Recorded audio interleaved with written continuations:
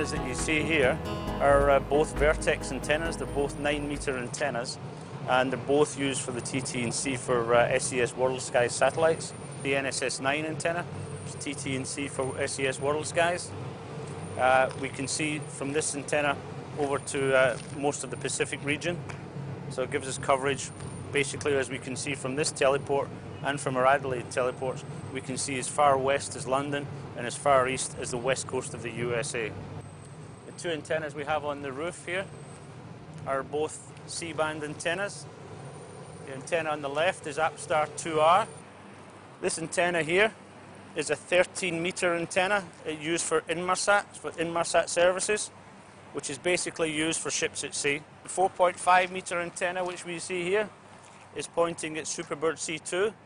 NewSat have just recently pointed this antenna at Superbird C2 as the demand for growth has grown for the JCSat services. As well as having all these antennas, the actual background of the station, we have terrestrial connectivity from Amcom, AAPT, Telstra and Optus. Every satellite actually transmits a signal which is not for communications, it's purely for tracking. So what we have a tracking receiver here, which is locked onto that received frequency. That gives us a received signal into a control unit, and this control unit, we use it to actually maneuver the antenna, so we can drive those big antennas from here.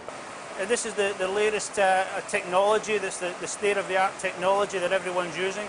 But the beauty of this chassis can actually look at 5 different satellites at the same time if we want it to. All these racks here looking after the health of the satellite itself, making sure it stays in its geostationary orbit. Satellite in space was really a natural and the most obvious way of communicating, because it does a couple of things. It empowers the socially disadvantaged. It provides solutions in spots where cable simply doesn't work. And it's quite an effective and inexpensive way of communicating. So this project that we've talked to you about and that we've talked about in the press, Jabiru 1, which is all about the launch of Australia's first non-government, non-foreign-owned rocket, the logic of that is based on needs. Both the US government and the French government are excited about a new entrant into the world of space. They're excited because people in space and people in the satellite world know we've got slots and they know we can get customers. So they're thinking, great, let's really work closely with these guys, because we might get 1, 2, 3, we might get another 20 satellites that we had thought that we wouldn't get.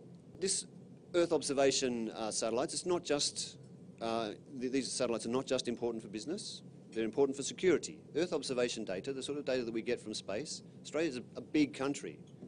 It's very difficult for us to get weather data from all these remote areas, the continent, in order for us to be able to put the models together to do our weather predictions.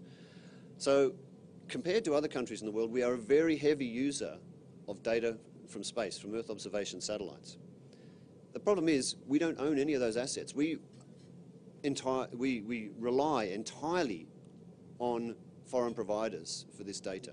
We almost have an obligation to play a more significant role in the way that Australia treats this particular area of space. And I'm hoping that the project that I'm working on at the moment will be able to put before the government some options that will allow us to be a better global citizen.